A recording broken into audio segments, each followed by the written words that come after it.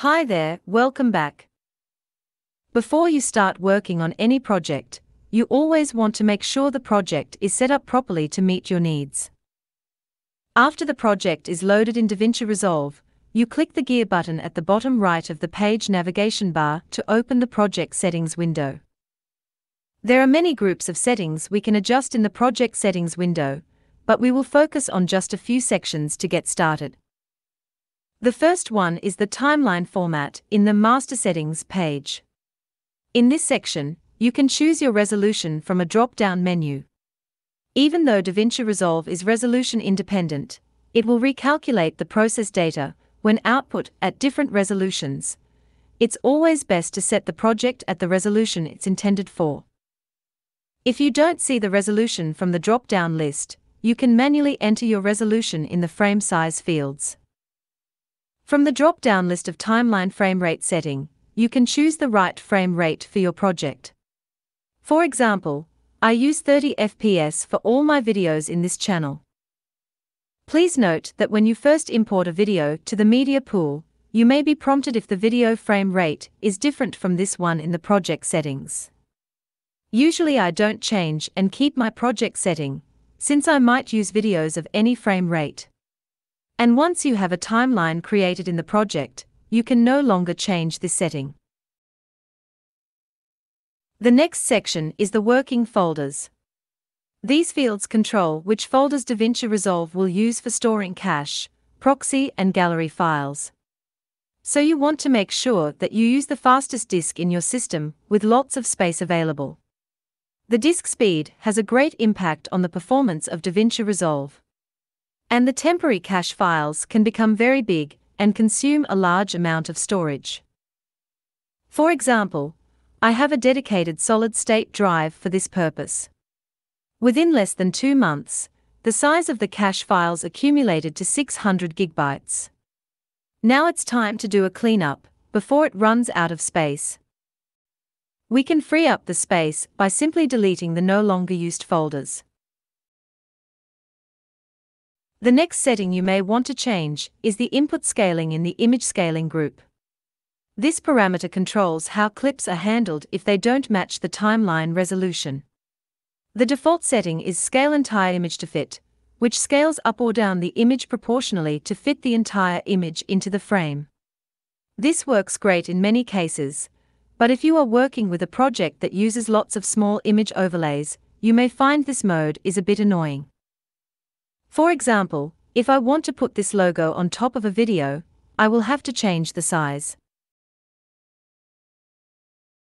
If I change the scaling to crop in the inspector for this clip, it works, but somehow the on-screen control doesn't seem to be in sync with the image size.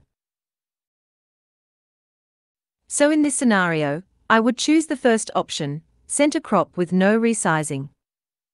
The icon now appears at its original size, and the on-screen control also matches the image size.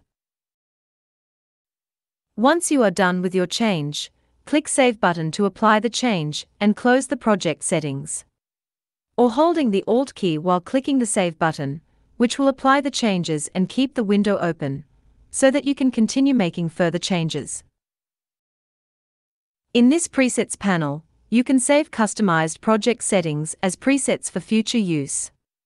For example, select the current project, right-click, and choose Save As, give it a name, and press OK. Now you see a new preset created in the list.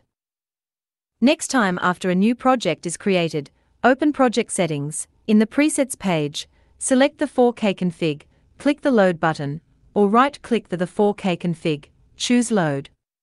The 4K settings are now applied to the current project. If your projects will always be in 4K resolution, you can set the 4K settings as default config, so that projects created in the future will take the 4K config by default. Right-click the 4K config, select Save as User Default Config. Please note when you set a config as default, the settings are actually saved to the preset called Guest Default Config, which is used by new projects as default settings. Even in the list it is still showing as 1080p, but if you select the config and go to the Master Settings page, you see that the parameter has already changed to 4K. To avoid confusion, you make a change in the page, reopen the preset panel, click the Save button. Now you see the resolution displayed correctly. There are two more settings you should always enable for DaVinci Resolve, which are the Auto-Save and Auto-Backup options. Open the Preference window, go to the User Preference page, open the Project Save and Load panel, and make sure both the Live Save and Project Backups options are checked. You can leave the backup schedule settings as is, which works for me. In case of a project crash, these backups will save you lots of trouble and time. With the Live Save on, you no longer worry about losing your work. The save happens almost instantly. For example, as we made some changes in the timeline, the word edited appears after the project name at the top. In about a second, it's gone, because the Live Save automatically saves the changes for you. Alright, that's all for now.